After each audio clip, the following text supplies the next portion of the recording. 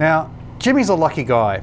He got to go and have a look at the new SSL Live console over at Amber Technologies headquarters. Now, I'm not going to lie, I'm really, really jealous. It looks like an amazing piece of work. Let's see what Jimmy had to say about it. Now imagine that you're SSL for a moment. You're not, but imagine that you decide to build a live mixing console. You hire some of the right people, you spend 3 years developing something brand new from the ground up, you bring in some of your favorite bits of some of your other consoles, and this is what you come up with. This is the SSL Live.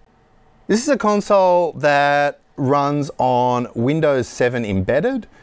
Everything in the console runs at 96 kilohertz sample rate from the A to Ds through to the internal processing, which is all 64-bit floating point.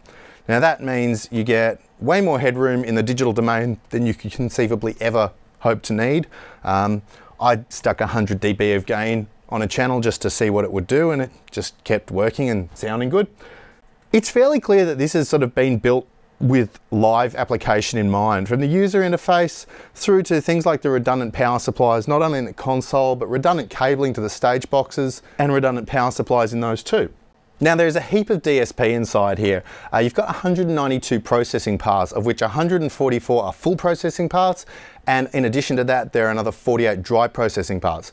The full ones all have things like parametric EQ and dynamics, and you can change the processing order. The dry paths give you a couple of insert points as well as a fader. In addition to that, something very specific for live applications is you've of course got an effects rack. Now that has 6 racks, each with 16 slots, and depending on how much CPU your effects use, you can actually potentially load that right up.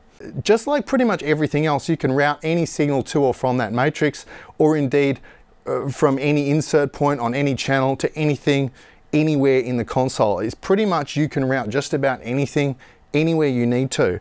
Now, as well as those 192 processing paths, which you use for things like channels, stems, auxiliaries, masters, you've got, in addition to that, a couple of solo buses, a couple of talkback paths, as well as 36 matrices, each of which can have up to 32 inputs routed to it, and you can configure those into sub-matrices as well.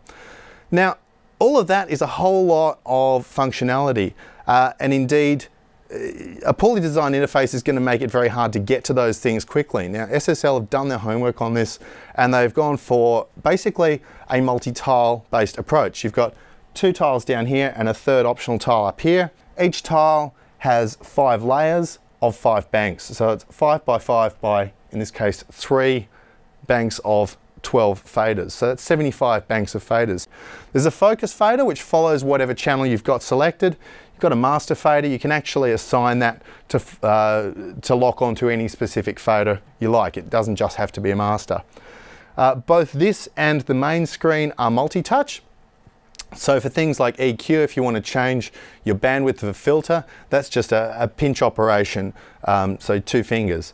Very simple, very easy, and very intuitive in general. You've got up to 32 analog input and outputs on the back of the console, depending on configuration, as well as up to 8 AES pairs, but you've also got the option for remote stage boxes. You can connect those either via MADI, which gives you 32 channels each direction, or via blacklight, which when you go via the SSL concentrator unit allows you to connect up to 8 stage boxes, each with redundancy.